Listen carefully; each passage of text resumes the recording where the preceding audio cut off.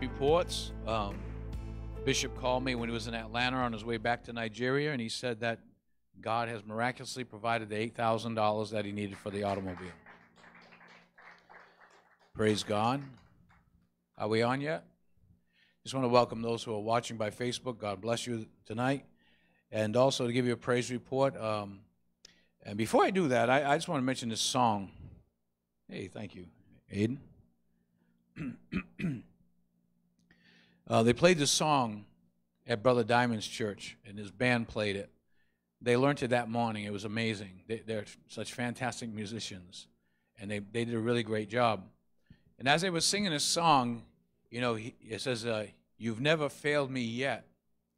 And I was standing there, and God spoke to me, a rhema word, and he said, "There's no yet in me."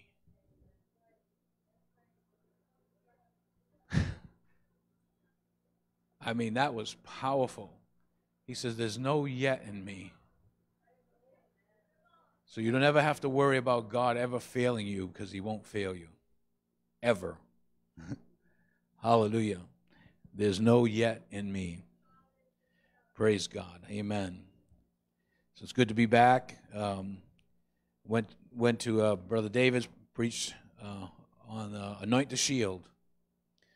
And it was had a great time, and their love and generosity helped raise $2,500 for my mission trip. So praise God. Amen. So we'll be able to do some feeding programs while we're there. And Pastor Sajiv, been praying for a car also. And I don't know if you've been reading about it on Facebook or in Messenger or anything, but he's been messaging me. He says, you know, please pray. We're praying for a car, and we've been praying with him. And he was able to get a Murata, I think it's called, an Indian-made Murata SUV, brand new for $9,000. And the payments are $200 a month. And this sister from America said she's going to take care of the payments for him every month. So praise God. Amen. God's on the move. God's doing some great things. Praise God. So I heard you had a great time Sunday. Amen. Praise the Lord. Just to let you know, so nobody will accuse me of not letting them know. I'll be here this Sunday this week and Wednesday next week. But that's next Sunday I will be in Connecticut. I will be preaching an ordination service with Pastor Layton. He's ordaining his assistant pastor, and he wanted me to come and do that and share also, and they're going to take an offering for my mission trip also. So we'll be there next week. Are you off on Monday, Linda? Linda, are you off on Monday? You off on that Monday? Okay. So we'll probably be back on that Monday. We will be back for prayer, though. I'm pretty sure of that. Amen? She wasn't paying attention. She was like, oh, what? Amen. Well, let's get back into the Bible study. Unless you want to just praise and prayer tonight, it's up to you. But I'm looking forward to what God's doing. You know, I kind of peeked in on somebody's video. Somebody videoed Monday night a little bit, and I got to peek in a little bit. So that was good. Did you have a good time Monday night? Amen. Praise the Lord. You know, just keep pressing in and don't give up. You know, that's what the enemy wants us to give up and just go back to routine things, but we're not going to do that. Amen? Praise the Lord. Well, tonight's lesson is going to be on interpreting prophecy. Interpreting prophecy, the proper hermeneutics of interpreting prophecy.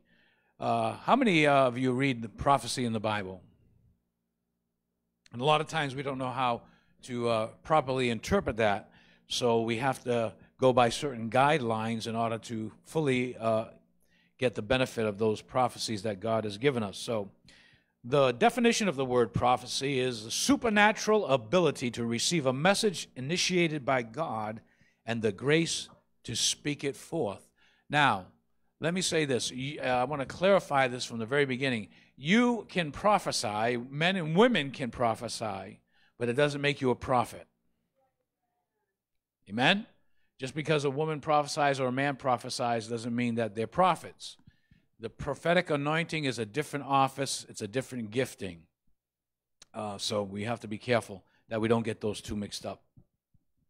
If you look with me, please, in Ezekiel 13, verses 1 to 3, you put up on the screen there. You can just mark it down if you don't want to turn to it. It says, "And the word of the Lord came to me, saying, Son of man, prophesy against the prophets of Israel, who prophesy, and say to those who prophesy out of their own heart, Hear the word of the Lord. Thus says the Lord God, Woe to the foolish prophets who follow their own spirit and have seen nothing." So God is telling the prophet Ezekiel, he's saying, I want you to prophesy. I want you to speak. When God gives a prophetic word, and he wants you to speak it out, or even sometimes you might be sitting in the assembly, and it might be like during worship, and there's a break in the worship or whatever, and God gives you a word, just stand up and speak that word, because that word can change the whole course of a service. Okay? When I was in Baton Rouge, and I was listening to that song, and God spoke that to me so clearly. He says, "There's no failure in me. There's no yet in me." I mean, that was powerful for me. I don't know about you, but that was powerful for me. And I was like, yes, Lord, there is no yet. He hasn't failed me yet. No, he has never failed me. He will never fail me. And I was like, thank you, Lord. And that just did something inside of me. Amen? He says, there's no yet in me. Praise God. So here, Ezekiel, God speaks to him. He said, I want you to prophesy to the so-called prophets that are prophesying out of their own spirit, and they have seen nothing. And all you have to do is go on TV, and you'll see it. Now, some of those prophets are right. Some of those, the information they give is right. But can I tell you, a lot of it's familiar spirits. Amen. Devil knows your phone number. Devil knows where you live. In fact, when I was in Nigeria, Bishop was telling me there was a church right down the street from him where you walk in there, you'll be a total stranger, and the pastor will tell you your phone number, tell you where your address, and all that other stuff. And my question is always this: what's the purpose? What's the purpose that he knows your address and phone number? So what? Big deal. What does that prove? That doesn't prove anything.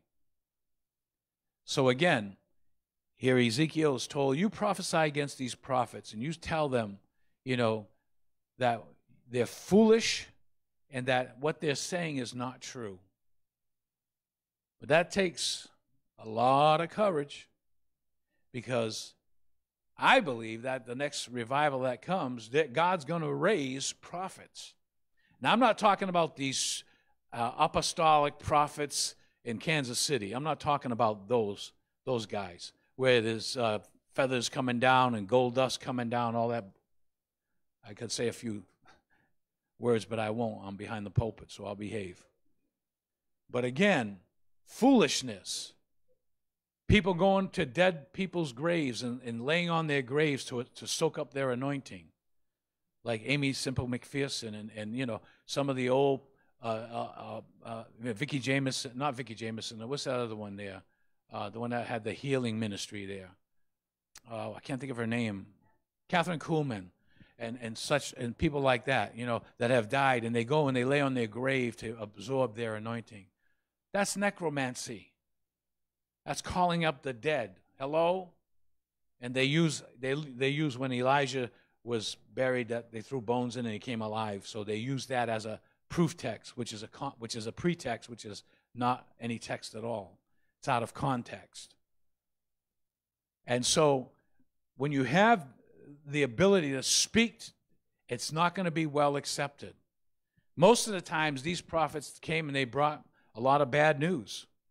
In fact, there's a couple of scriptures there, I think, where the prophecy went forth, and the guy was prophesying. He says, don't prophesy anymore. Prophesy unto us good things. We don't want to hear that. We don't want to hear the bad things. We don't want to hear that, this is going to happen, that's going to happen. We don't want to hear that. Prophesy to us good things. People like to hear good things. They don't like to hear bad things. But I believe in this next revival that God's going to break out across America is going to be true prophets. They're going to stand up, they're going to speak, but they're going to be very heavily persecuted for what they speak. Not because they're speaking false doctrine, but because they're stinging the hearts of people's religious, you know, affiliations and things that they're doing. So prophecy is God speaking to his people through a person. God can speak through a person. How many times have you had God speak to you through a person? Okay? God can speak through a donkey. Okay? And it's not Mr. Ed. It's not Francis the talking mule. Okay? But God can speak to us just standing still in a worship service. He can speak to us something so clear and so real. But we have to be willing to accept what he says. God doesn't just speak for no reason. God doesn't just speak on Sunday mornings when Pastor Mike was here, or myself, or others that are behind this holy desk, and Pastor Tom. And we're here to speak the word of God. We're here to give you what God has. It's not so that we can just leave saying, oh, what a great sermon that was. What a great message that was. And then walk out and forget the message. That's not what it's about. God speaks through people. There are two main types of prophecy. We're going to talk about that. Number one is what's called forthtelling. Hebrews 1:1 and 2. Forthtelling is speaking forth a declarative message from God that does not involve a prediction. So let's look at that for a moment. God, who at sundry times, and this is also a proof text, okay? Now, when I say prophet, let me just clarify because, excuse me, let me clarify because a lot of people get on the prophet bandwagon, okay? It's not a prophet like the Old Testament prophet. When the Old Testament prophet, they said, thus saith the Lord, God was using their mouth as a mouthpiece and was speaking to the people. The prophets today are prophets that are hearing, thus saith the Holy Spirit. And the Holy Spirit is speaking through them, but it's not them at all. It's the Holy Spirit is speaking to them. And a lot of the prophecies that are given today, probably some of it is in part, some of it is not. So we only know in part, the Bible says. We only see things in part. We don't see the whole of something. So sometimes a person will get up and there'll be tongues and interpretation and then a word of God and a prophecy will come forward. And that prophecy, maybe 2/3 of the prophecy is good. 1/3 of the prophecy may be the person. Okay? So again, how do we know that the prophets are different? By the scripture. God, who at sundry times, that means at different times and in different manners, he spoke in time past unto the fathers by the prophets. We all agree to that, right? Amen? We can all say amen to that. Okay. Now, what about the New Testament time? What about now? Verse 2. Hath in these last days spoken unto us by his Son. See, they had the word of God used their lips to bring forth the word of God. In the New Testament, we had the word that became flesh and dwelt among us. And we have the Holy Spirit, which they didn't all have back then. Only certain individuals had the Holy Spirit in them. There were only a few that God had allowed that to happen. But in the New Testament, everyone can be filled with the Holy Spirit. And everyone can hear his voice. Amen? So in the last days, spoken unto us by his Son, whom he hath appointed heir of all things, by whom also he made the worlds. So that's a foretelling of something. You can see foretelling is mentioned also in Amos 3:7-8. We're not going to go there, though, just to save some time. I don't know how long we're going to be able to get through this. I might have to continue next week. Why is it so important to study the prophets? Well, number one, the Old Testament prophets were God's vehicle through which to speak to his people. The Old Testament prophets prophesied concerning Christ in the church. You can go back, and even Jesus said, the Old Testament speaks of me. There's prophecies concerning with Isaiah and Jeremiah and Ezekiel and Daniel of futuristic things. The New Testament writers made extensive use of the Old Testament prophets. If you go back and read the New Testament, you'll see that they had said, Well has Isaiah prophesied. Jesus even used the Old Testament. So people that say we don't need the Old Testament today don't know what they're talking about. Okay? Jesus used the Old Testament. And he's the founder of the New Testament. Okay? And he said many times, well hath Isaiah prophesied of you. You speak of me with your lips, but your hearts are far from me. Isaiah prophesied that. Isaiah spoke that. So many times you're going to see that in Scripture. The books of the prophets make up over 1/4 of your Bible. What are some of the names and titles of the prophets in the Old Testament? You'll see them, various names ascribing to the prophets in the Old Testament, such as man of God, or seers, or messengers of the Lord, or servants of the Lord. Their name is prophets. Sometimes you'll come across someone who's a prophet and you don't even know their name. The name is obscured. You don't have a clue who it is. But nevertheless, God wants to speak to his people. And I always say this, the greatest way for God to speak to you, because sometimes you want to hear God speak, right? If God would only speak to me audibly. Believe me, you don't want God to speak to you audibly. Okay? If God spoke audibly to you, it causes a fear, a trembling when he speaks. Think about it, who he is. Even the Israelites didn't want God to speak when they were at the mountain.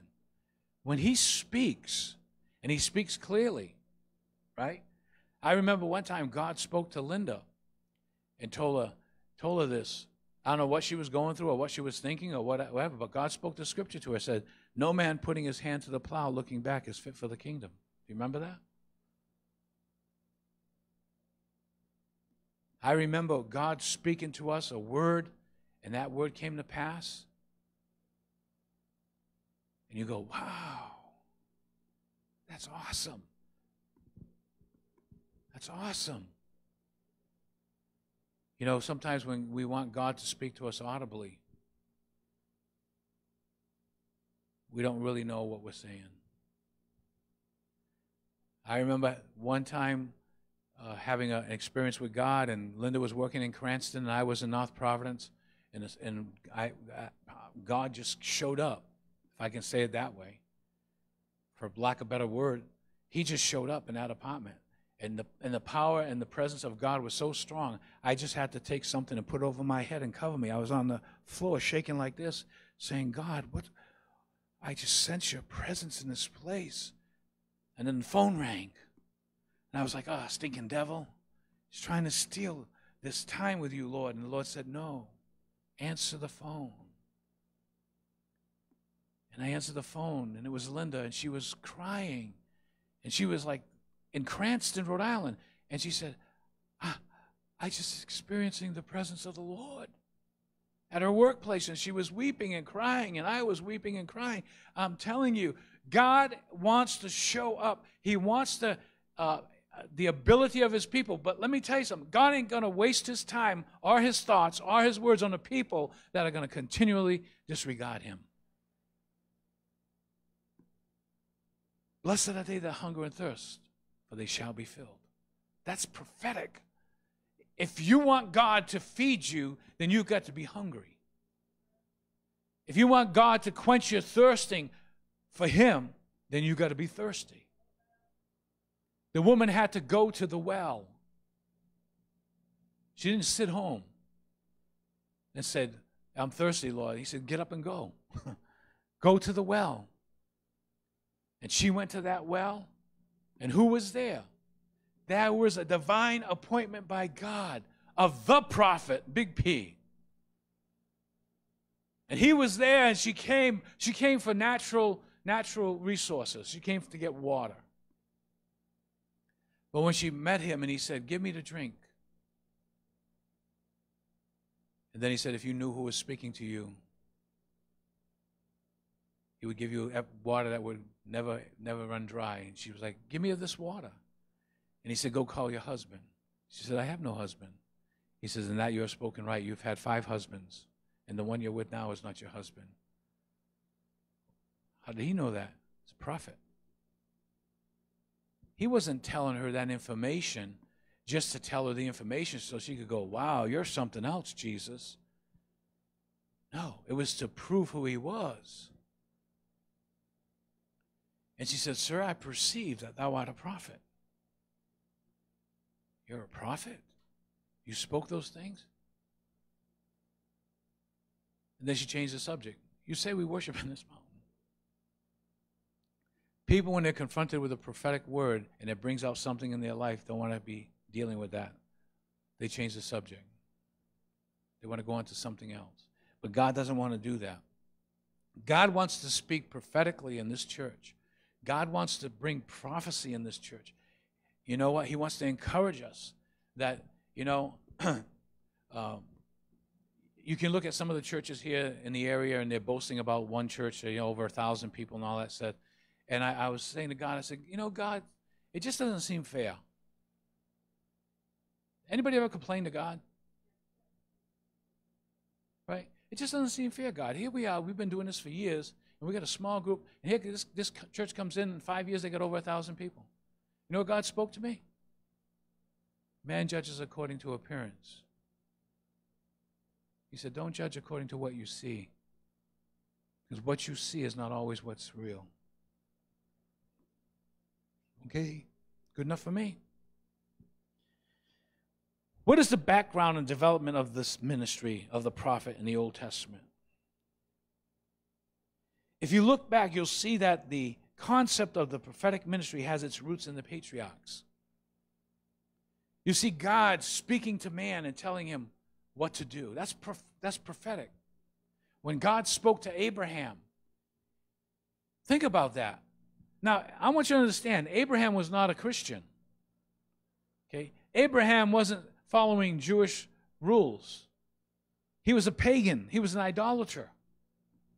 When God called Abraham, he wasn't serving God. And he told Abraham, he said, Abraham, get thee up from thy country and from thy father's house to a land that I will show you. That's prophetic.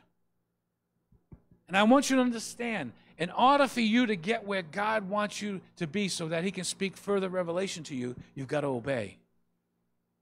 If Abraham never got up and never went, didn't have triptych, didn't have a GPS, he didn't plug in the coordinates and then follow it, can you imagine him going to his wife and saying, hey, honey, God told me we got to split this place. We got to go. Well, where are we going? I don't know. He just said, get thee up from thy father's house and from thy land into a land that he'll show us. Now, most wives would say, that's crazy. You have no direction. There's no security in what you're saying. We can't do that. How are we going to live? What are we going to do? Where are we going to go? You have no idea, no clue. You know why? Because it takes trust. It takes obedience and trust to make it to that place that God has a fuller prophecy and revelation for you, for me, for this church. But we've got to be able to move. We've got to be able to go where God says to go. Come on, somebody. What is God saying to us? What we need to do is come to this altar. Unload the burden of our hearts and say, God, come in. I want you in my life. And when we do that, when we make the first step of obedience to that, then God comes and speaks even more. Are you getting this? Hallelujah.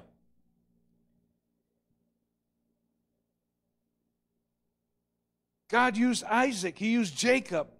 He spoke to Joseph. In fact, it was Moses and Samuel that laid the very foundation of the ministry in the Old Testament.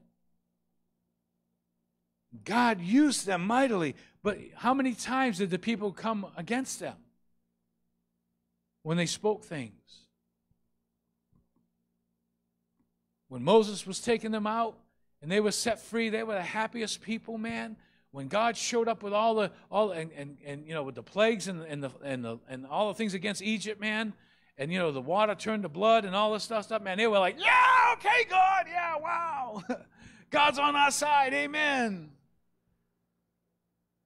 But then when they had to go through the desert, go through a tough time, what did they say? Word to God that we were better off in Egypt. You're out here taking us in the desert to kill us, Moses. And people are going, stone him, stone him. Wait a minute. Oh, see, because prophecy and the prophetic is not easy. It's not an easy life. It's not an easy way. Because God wants you to get the better part over here, but it's going to take some getting to get there. And as you're obedient and as you're walking in that direction, God will be able to speak even more. But he won't speak more unless you take the first step over here. God's not going to bless you more unless you are faithful with what he gives you over here. Come on, somebody.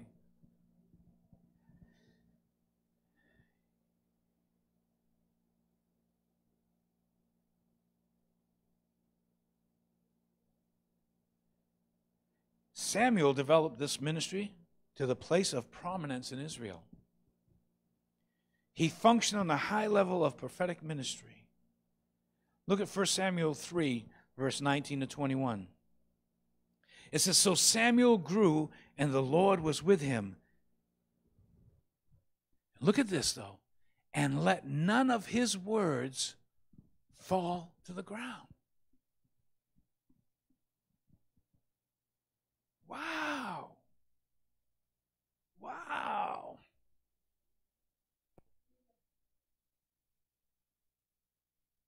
I've been talking and counseling with his sister up in Vermont. Used to go to Pastor Diamond's church years ago. Moved back up to Vermont. Going through a real difficult time, real difficult situation in her life. And God's been... has to do with courts and custody battles with her ex-husband, and he's a nutcase and all this other stuff, and the judge has been ruling in his favor, and she's just beside herself. And I told her, I said, watch what God's going to do. I said, just trust the Lord, and we're going to pray. And I prayed with her, and I prayed that God would turn the heart of the judge around, do something. Well, she had a court case today that she had to go and file a contempt because of different things going on in that situation. And it was, the regular judge wasn't there. There was a substitute judge, and gave her favor on 3 or 4 different things. And she texted me today. She said, Pastor, thank you for praying. She said, this happened, this happened, this happened, this happened. I said, I told you. God will vindicate you. God will be with you for truth. Stand for the truth. Don't worry about anything else. God's going to come through. He does. When God says something, it will happen. When man says something, that's a different story. But look at Samuel. Samuel grew, and the Lord was with him. What a testimony. To be able to say that God is with you. But the real question is, are you with God? Are you with God? Now, some people don't believe, and God still speaks apart from the Bible, but he does. I'm a firm believer that he does. He doesn't speak contrary to it. Like when God spoke to me and said, there's no yet in me. I believe that was God. Because there is no yet in God. He's always faithful. He can't be anything else but faithful. In fact, when Jesus comes back, on his thigh is written, faithful in truth. Hallelujah. Hallelujah. He's nothing more, nothing less. He's faithful all the time. Even when we go through the battles and we go through wants or we go through difficulties, God's still faithful. Hallelujah. Samuel grew, and the Lord was with him. God wants you to grow. God's going to tell you, this is the way, walk ye in it. But you've got to be obedient. You've got to want to walk in that way. Amen. You've got to walk in that way because there's greater blessing. See, it says, and Samuel grew, and the Lord was with him. The Lord will be with you through those growing pains. The Lord's going to be with you as you grow. The Lord's going to be with you when you go through those difficult times, because when you grow, it's going to hurt. How many kids, when they're growing, they get growing pains. They get pains in their knees and their legs and all that stuff, and they're like, oh, man, I feel terrible. But they're growing. The same way, spiritually, there's going to be spiritual growing pains that take place, because God is going to say, I want this. Give me this. And he starts taking things away from you, and you go, wow, I'm losing everything. God says, no, you're gaining everything. That's the only place I know with God, is that when he takes something away, it's always for a reason and a purpose that's far greater than what you're giving up. And it says, when God was with him, he let none of his words fall to the ground. Whatever Samuel said was going to happen, happened. That's amazing. That's amazing. Praise God, that's amazing. Next verse. And all Israel from Dan even to Bathsheba knew that Samuel was established to be a prophet of the Lord. One of the tests of a true prophet in the Old Testament was, if he spoke something, it came to pass. Now, there are some prophets that prophesied things that didn't come to pass because it was futuristic. Remember I told you there's two different kinds of prophecy. We'll talk about that.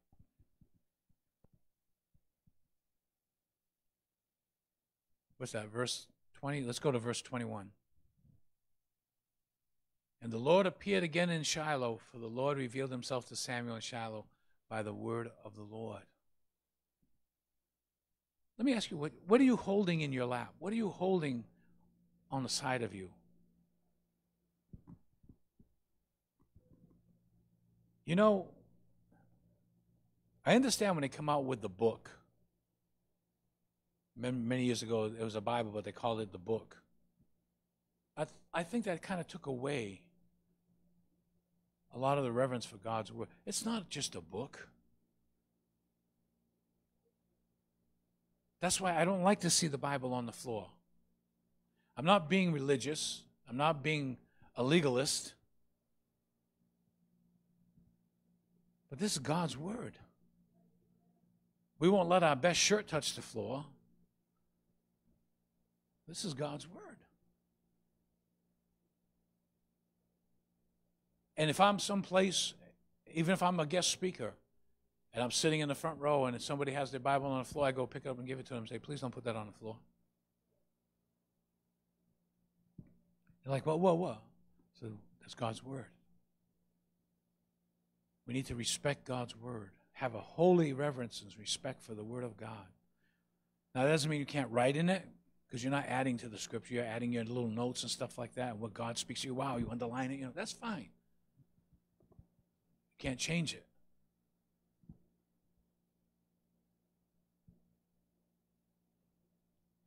The prophetic office also remained strong all the way through Malachi.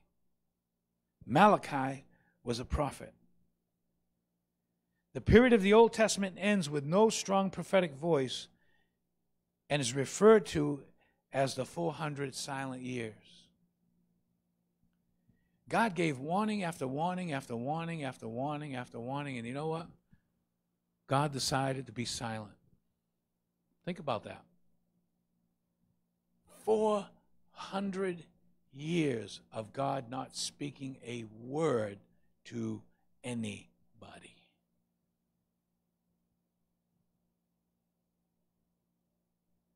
Not a word of encouragement, not an uplifting word, not a word of correction, not a word of instruction. None of that. Not until the time of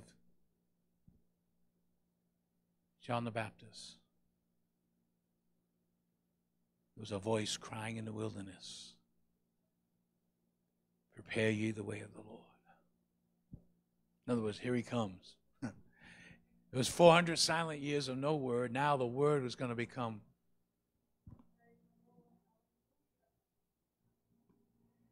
He's saying these people don't get it. So I'm going to send my son. I'm going to send the word that was with God, and the word was God. I'm going to send the word down. He's going to become flesh and dwell among them. Wow.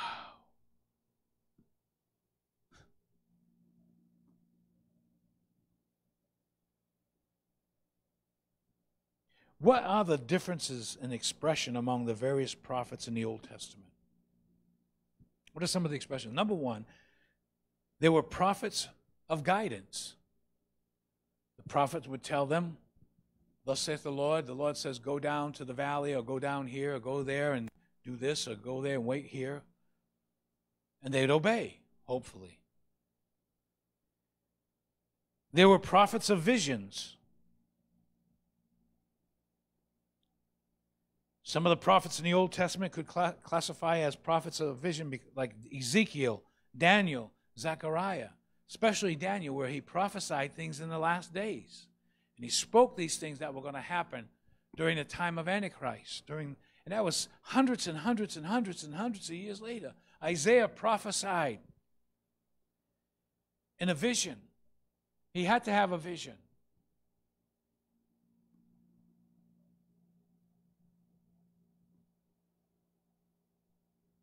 He said, in the year that King Cyrus died, I saw the Lord. That's a vision.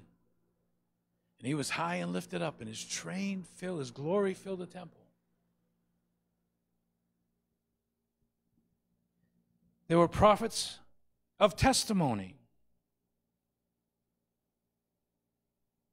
A lot of times these prophets' lives were used as a testimony to speak. Was it Hosea that God told to marry a prostitute? Was it Hosea? And there was another one that was told to cut up an animal and throw all the pieces all over the place, as an example. There was another prophet that was laying on his left side for 3 years. I think it was 3 years. As an example. There were prophets of Scripture.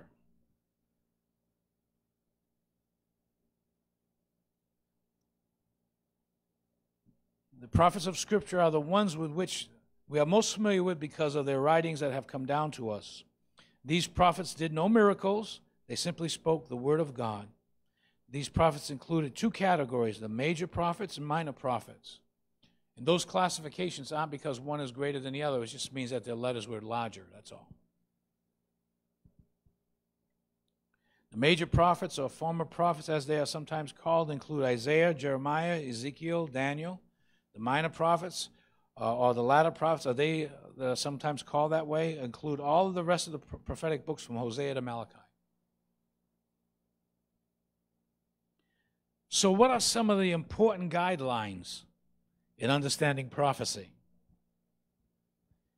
It is important to understand the historical context of the prophecy. And we can do this by asking some of these questions. Here's some of the questions you need to ask. When was the prophecy given?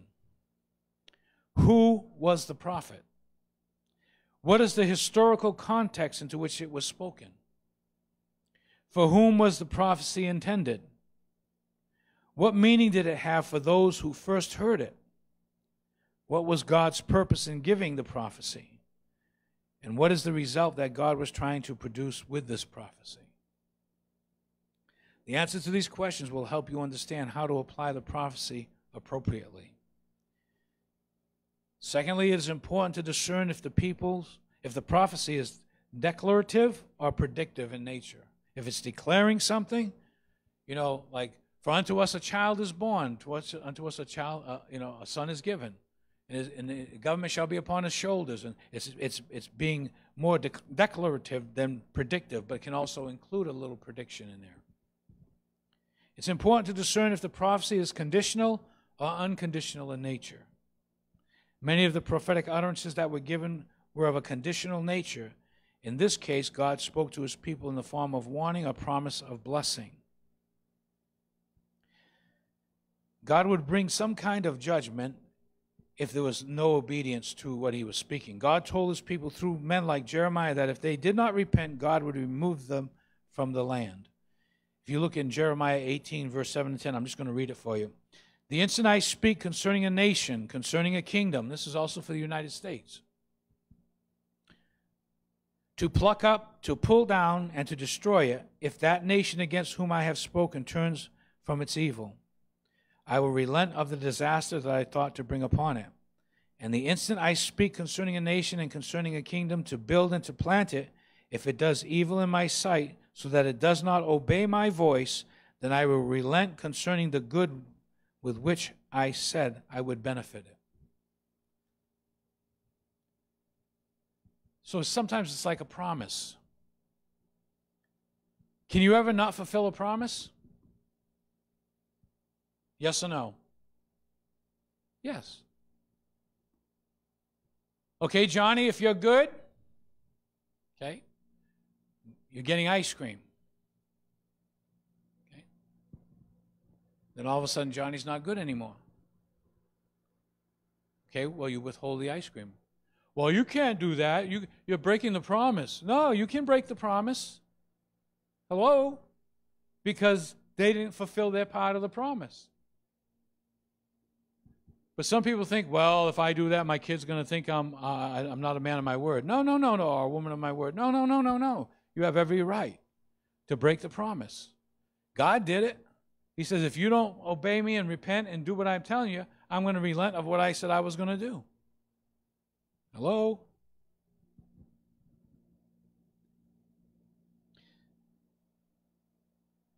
Many of the prophetic words of the Bible have more than one application. If you read Daniel, you'll see that he talks about the abomination of desolation, standing in the holy place. Well, that happened with Antiochus Epiphanes. He went in, he desecrated the temple with a pig, slaughtering a pig on the altar. That happened literally. But then Jesus after states that it's going to happen in the future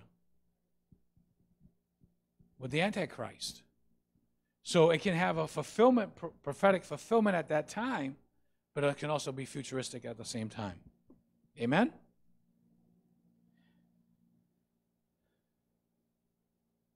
You have the historical application, you have the prophetic application, and you have the ultimate application. And does this prophecy have an ultimate meaning and application for those living in the last days prior to the second coming?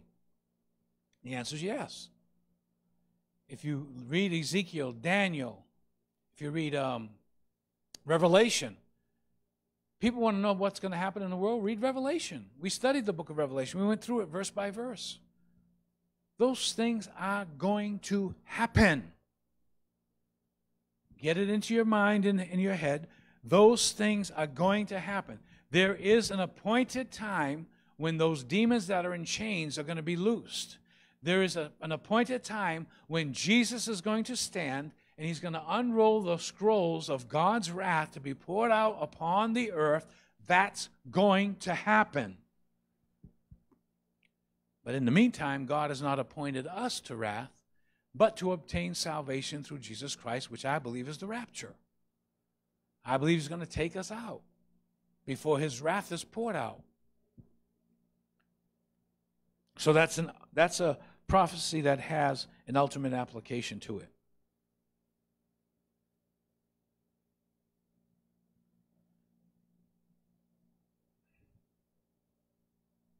But I want to just, since it's already 8:15 almost,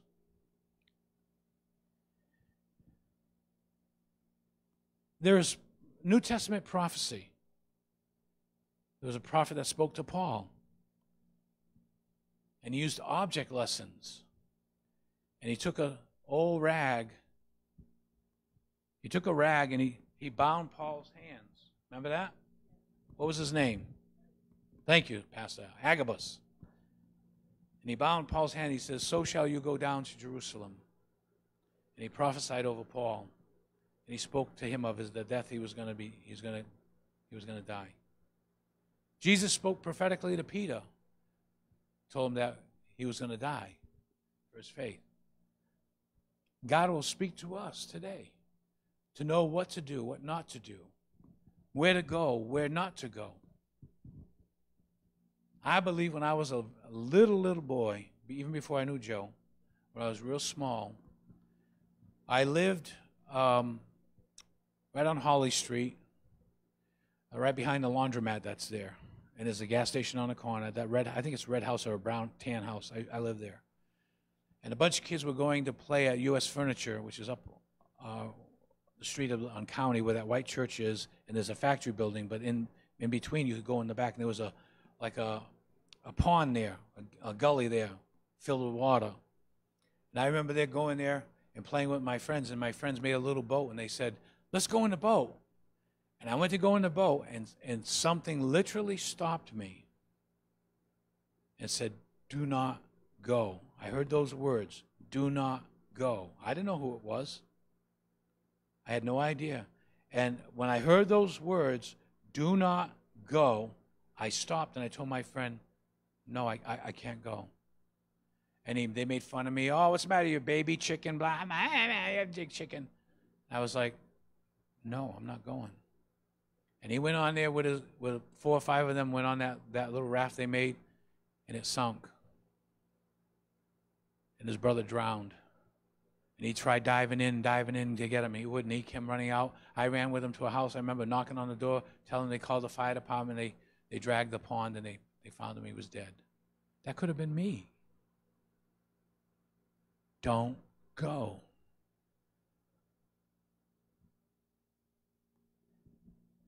To obey is better than sacrifice. To obey is better than sacrifice.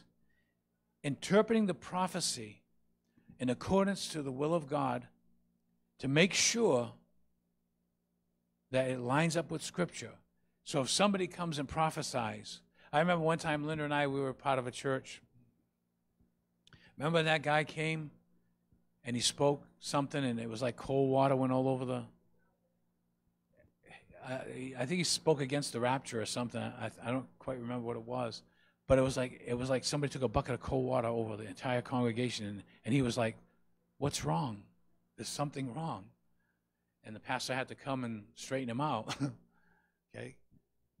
But that's because we were well taught God's word. You have to test the prophet to Africa, and they begin to cry, "Well, I'm here, but I have no connection, nothing." God said, "I never told you."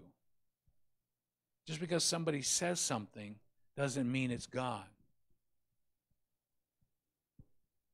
Now, there have been times when people from this church came and told me things, and I said, "That's not God."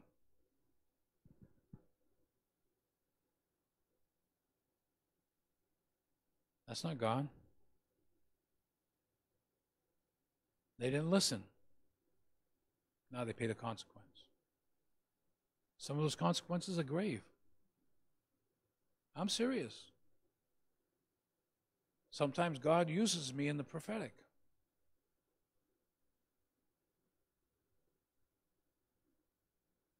When I had assistants here before Pastor Tom, God began to reveal some things. They tried to split this church.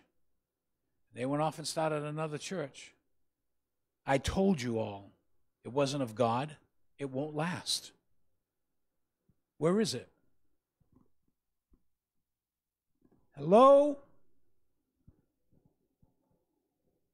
One thing I do know. I know when God speaks. And I know when it's right. I know when it's wrong. We're still here. Through thick and thin and ups and downs and mistakes and everything we made. We're not perfect. We make mistakes. But you know what? We're still here. We're still serving. We're still striving. Come on. Because God called us to this place.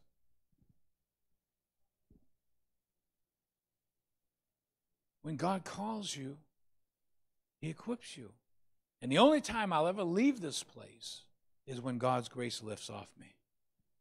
That's how you know. When God's grace lifts off of you, that's when you know. There's nothing more that can be done. I'm not going anywhere till that if that ever happens. God says, stay here for the rest of your life, I'm here. But if you want the best for God to move in your life, then be obedient to the steps of holiness and righteousness. Make the right steps in the right direction. Don't go back. Don't desire the things of the world or the people in the world. People in the world will take you down. Oh, I got to be a witness. Yeah, be a witness, but don't blow your witness. You know, one of the mistakes I think a lot of churches today are making is that they're trying to be like the world to attract the world. That's not what attracts. What attracts is opposites. When you are willing to follow that prophetic word, go down to the potter's wheel. Think about that. It was Jeremiah, right? Wasn't it Jeremiah?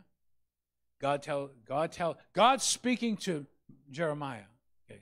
Now, just for a moment, not being sacrilegious or anything, this way I'm God, okay? And I'm speaking to Joseph, and I said, Joseph, I'm speaking to you, right? Go down to the potter's house, and I'll speak to you there. Yeah, but you know what logic says?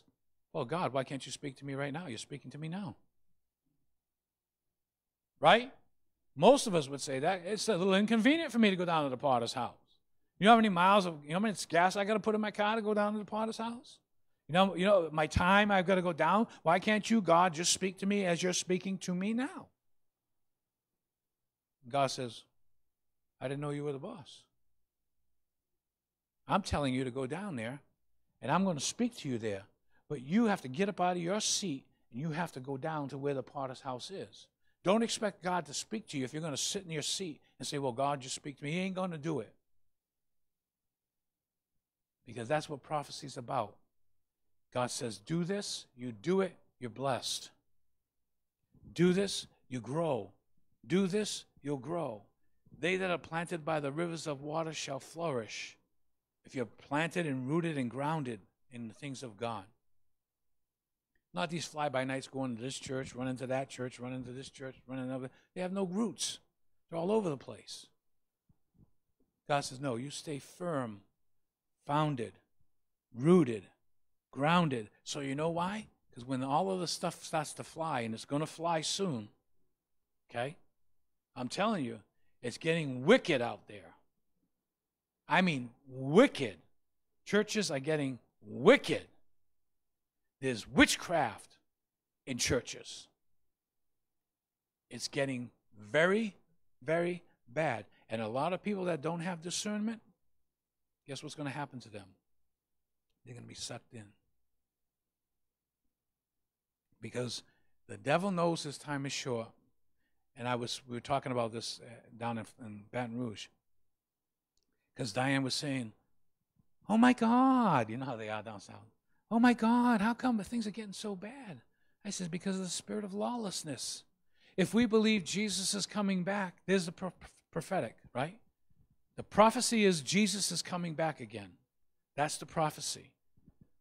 What is the hindering of that prophecy? The Antichrist is going to come. He's going to make havoc. He's going to deceive people. He's going to try to get people away from God. He's going to try to pull people away from God. He's going to lie to them. He's going to deceive them. They're going to be ridiculed and oh, you know, you got to come this way. This is the way. Come this way. And no, when you're solidly founded, I'm not going to go that way. I'm going to stay here. It might cost you to be here alone. What if your whole family gets deceived and tells you, I'm not following Jesus anymore? What are you going to do? Huh? What if your husband or your wife decides that you don't want to follow God no more? What are you going to do? Give up on God? We got to stand. Wherever there's a prophetic utterance, the enemy's going to come in and try to destroy. He's going to try to take you away from the things of God, and that's why sometimes I get a little bit protective because I'm a pastor. Okay, if I don't see you in church, I'm going to call you. Hey, man, where you been? What's going on? Don't let the devil rob you. I said that the other day on Facebook. I said, don't let the devil rob you. Go to church this morning. You know, I got a comment from somebody. Said, thank you, Pastor. I needed that. And ended up going to church. They were going to stay home. I don't know. Okay? It's the truth. We can get so lazy. It's not about that. It's like, get up out of that bed. Get up out of that situation. Okay, Linda didn't sleep a wink last night. Went to work all day, and she's here. Sometimes she don't sleep 2 hours a night. She's here. And I say, well, if she can do it, we can do it. Come on. Why not? You know why? Let me tell you why she's here. Because she wants to be. Sometimes I'll tell her, why don't you stay home? No, I'm going. And as she goes, God blesses her. Blesses her with strength. Yes. What's that?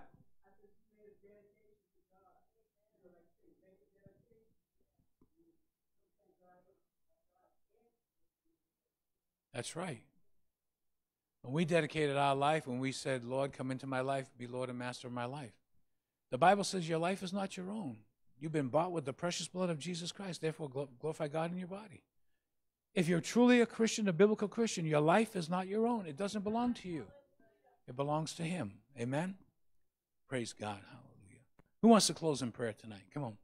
I need somebody to close in prayer.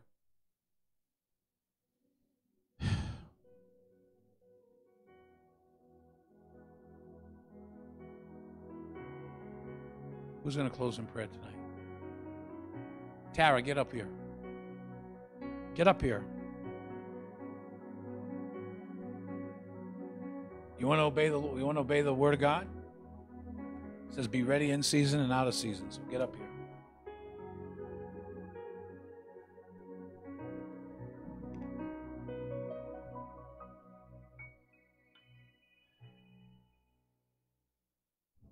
You're limping. Are you all right?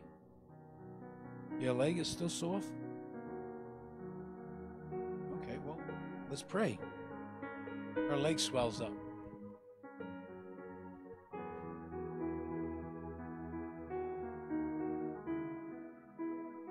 You have not because you asked not.